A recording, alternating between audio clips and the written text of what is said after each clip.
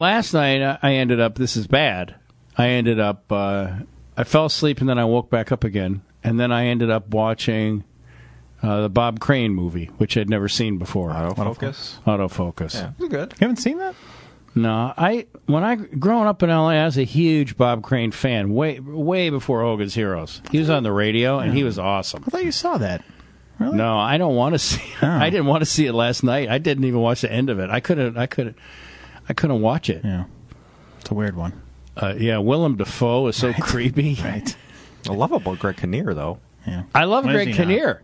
And I love Bob Crane. I would love to see Greg Kinnear be Bob Crane when he was like good on the radio. Yeah. Mm-hmm. Maybe nailing a few chicks here and there. Mm-hmm. You know? Or Greg Kinnear in a Hogan's Heroes remake set in Iraq or something. Yeah.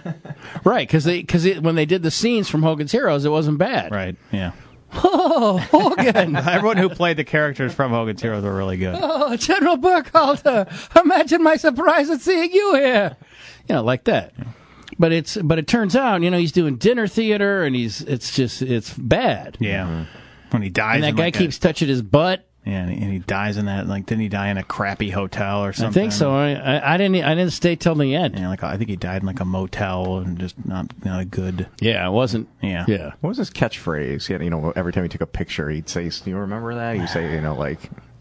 Smile. Smile, yeah. And then the girls would hold up their shirts. Yeah, right. Smile. Let's do that smile thing. Yeah. Smile.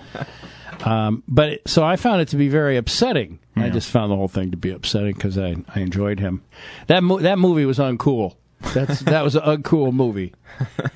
It's Paul Schrader, you know, taxi driver. He likes to delve into the dude. I get it, but dirty stuff. I know, but I mean that's just like unfair. Yeah. The guy was on the radio for like 15, 20 years. He did like awesome radio shows every day.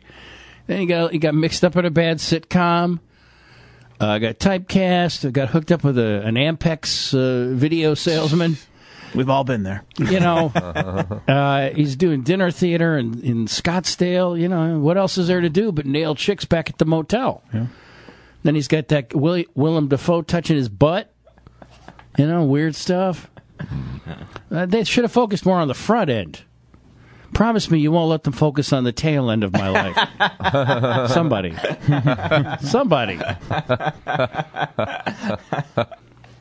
It's like when Pete directs your movie, it'll start out with you biking through the forest preserve, stopping. Right, right. Backing my bike in. Yeah. Then he devolved into watching gay porn because he loved men. It says the guy who likes to look at Raphael Nadal's ass and pretends it's because he picks his underpants out of his crack after every shot. But you know that's not it. That's funny once. Yeah, not for all. Funny once, like hey, look, or yeah, maybe like for a set. Look, after every shot, he pulls his underpants out of his crack.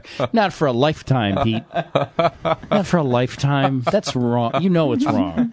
Oh, Rafa. Let's have your movie be that. You getting humped by a pit bull, the girl, the midget hand, which made your penis look bigger.